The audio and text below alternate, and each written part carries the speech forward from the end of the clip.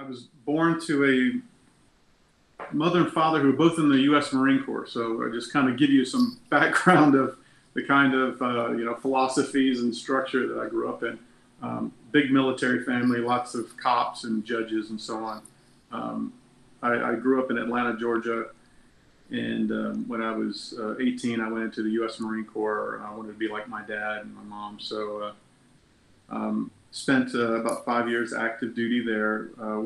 Participated in some specialized units, and but the problem was when I was a kid, I had three things I wanted to do, and this is kind of speaks to folks that are getting started on their career. I used to always daydream about being a Marine, and then I was daydreaming about being a cop, and then I was daydreaming about being in the movies. I wanted to be a ninja. That was kind of hard. I haven't figured out that one yet, but I was able to do the other three to some degree, and I had no real plan, but I just visualized it a lot, and I'll get into some of that later of how that helped. But so I started out. I went in the Marine Corps. I did my time there.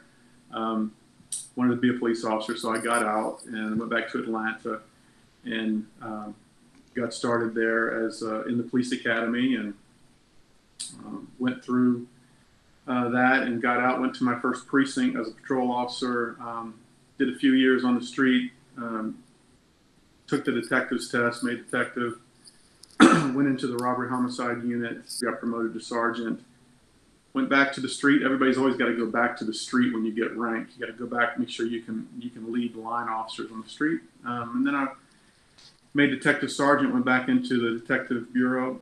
Around 2004, had the opportunity to go overseas as a contractor and work for the State Department doing close protection for diplomats in Iraq.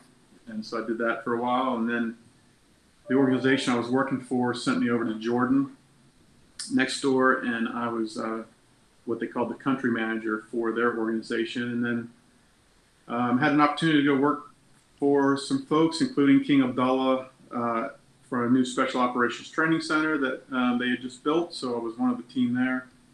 And then after a few more years, I'd been in Jordan for a long time. I was kind of the go-to American guy for new projects. And so I was asked to join the State Department, the U.S. Embassy there, to help with a training program that they were running for our foreign partners called Anti-Terrorism Assistance Program. And I did that for a number of years. And finally, I went back to the U.S. and got into the corporate world. In between there, I was doing movies. I was a technical advisor on several war films and training the actors and stuff like that to act like soldiers and Marines. And so now I'm in the corporate sector, working for a wealth management firm as their vice president over physical security, business continuity, and real estate. And that's the story. Just coming back to the work as a detective, I mean, there's a phase there where you're in the Marine Corps, and then you go from that to being a police detective. How did that come about?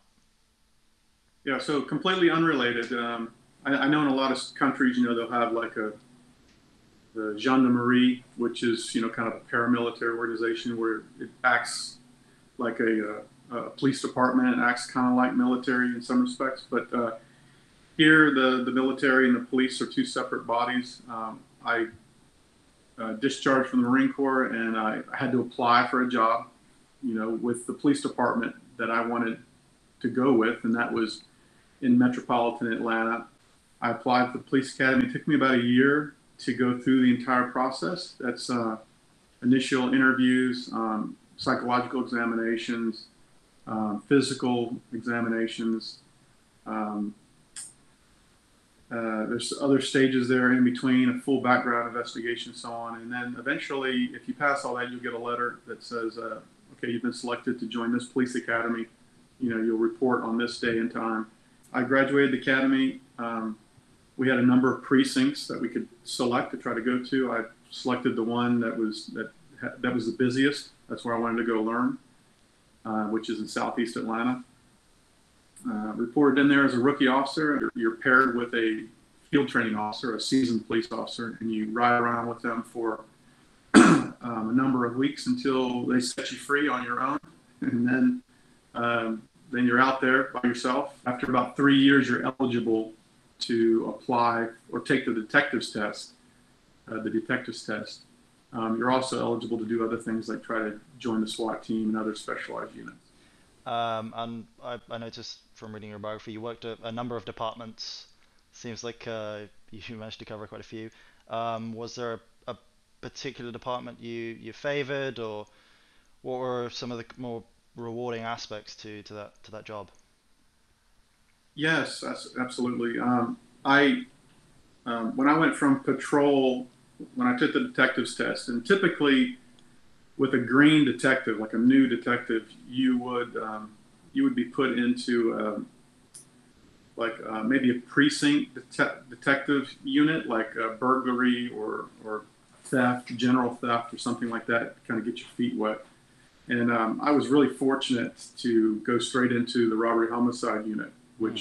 which we looked at as like elite level detectives who are seasoned and working lots of murders and serious violent crimes. And so yeah, that was a big step for me going from patrol into that unit. And I grew up a lot in that unit very quickly, just because we do handle a lot of murders. I think I was there for 4 years in that unit, and we easily, as a team, worked a few hundred murders and more. You quickly learn the profound nature of the duty that you're doing, especially when it's involving death notifications. So you spend a lot of time going to strangers' homes and letting them know in the middle of the night that they've lost probably the most important person in their life. The whole process, as emotional as it is for those families, taking them from this horrible thing just happened to you to hopefully guiding them to a point to where they have some level of closure and capturing the person that did it. And then, of course, there's the whole process of preparing your court documents and so on, and helping the district attorney prosecute a good case and being a good witness in the trial and so on.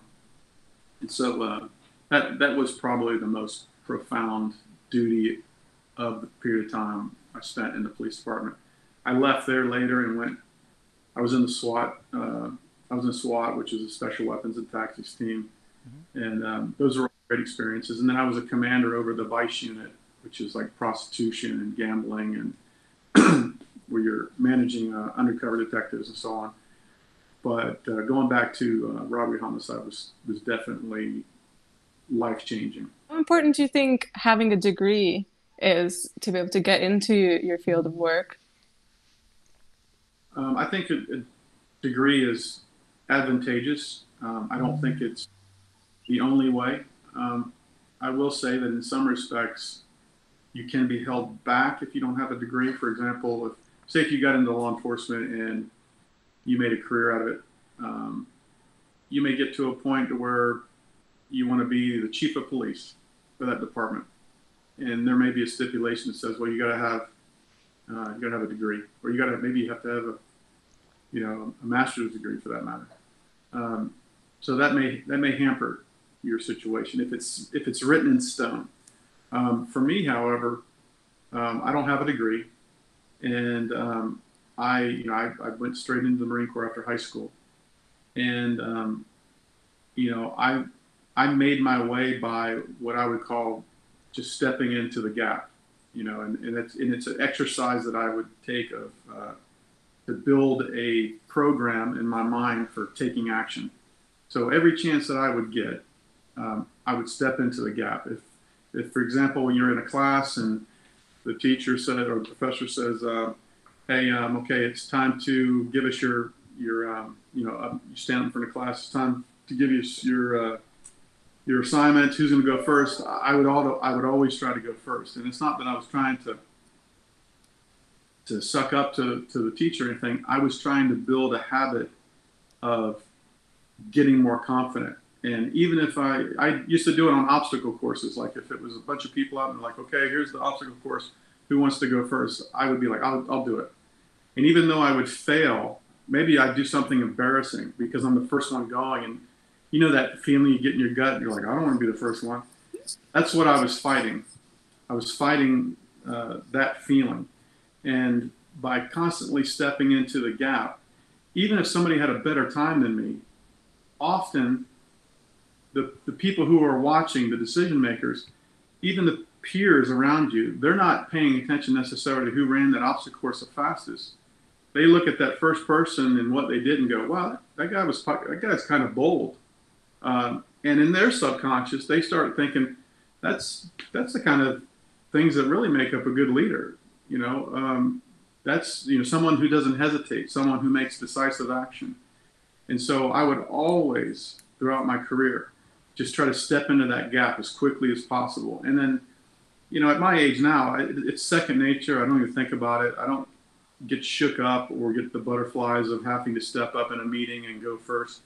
And because I took those actions when I was young and did it throughout my career, I would always be lifted up by other people into positions. Thinking about a career as a police detective, if someone is applying to that career, what specific advice would you have them to help them sort of break into that?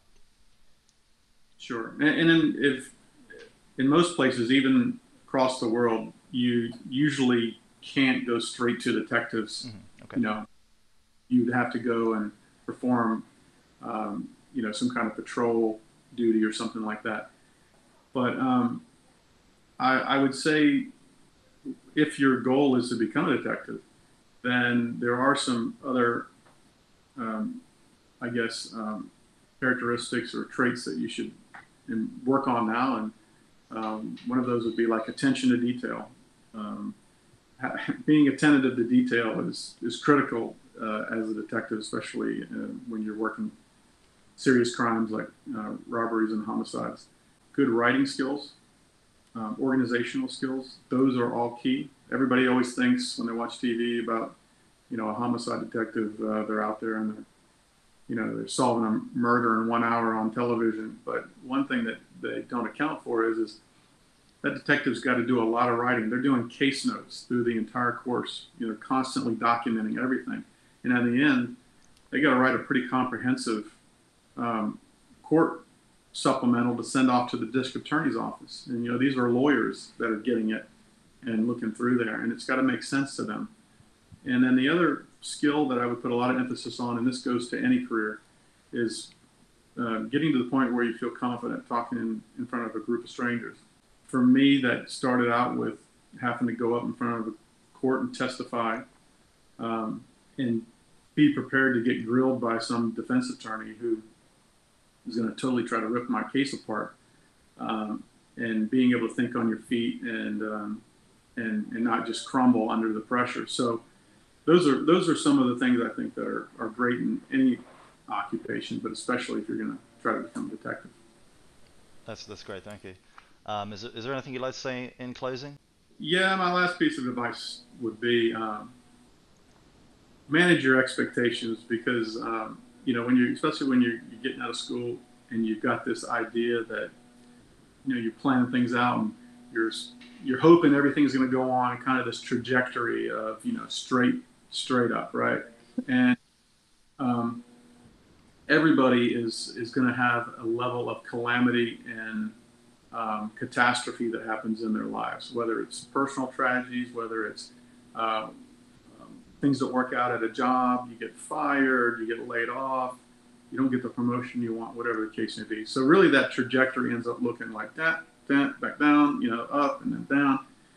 So there's really no straight lines. So if you are going out into the world and you're just kind of think to yourself, what I can control and what I can't control. And the things that you can't control what other people do. You can't control what happens in the world or the atmosphere. You can only control your reactions to these things.